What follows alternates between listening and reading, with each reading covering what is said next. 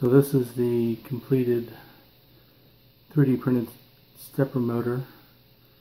I had an idea for one, but when I went looking, I found a similar idea by Proto G on Instructables, so I just built what he had done.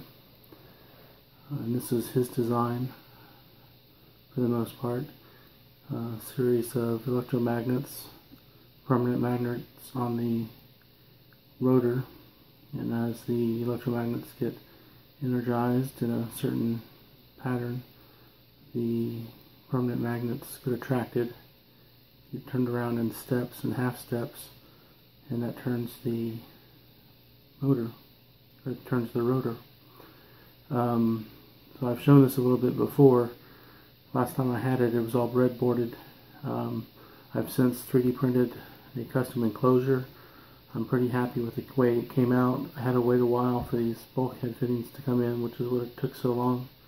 One thing I'm a little disappointed about is the resolution of the text on the top of the case here. I had to increase the extrusion parameters to get a smooth surface finish, but I lost resolution on the text.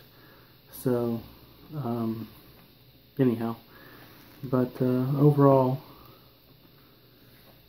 happy with the way it works. You can see the rotor spinning. We have speed control.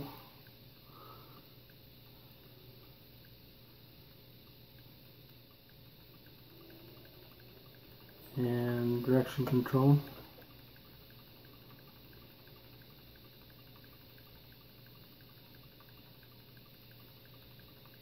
And I'll show a couple of pictures of what the inside of the case looks like at the end of the video. So, as I said, I'm happy with this, and now that it's all done, I can put it on the shelf and move on to another project.